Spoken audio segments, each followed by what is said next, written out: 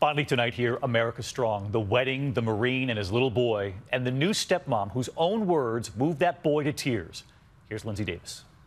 Theirs are the wedding vows that have gone viral. When United States Marine Corps Sergeant Joshua Newville married senior airman Emily Lehan this weekend in New York, it was Josh's 4-year-old son Gage who showed just how much he loves Dad's bride. I want you to be safe and to try your hardest and to be a good person. Don't cry, baby. The bride delivering her own special set of vows to her new stepson. You have helped shape me into the woman that I am today. And I may not have given you the gift of life, but life surely gave me the gift of you.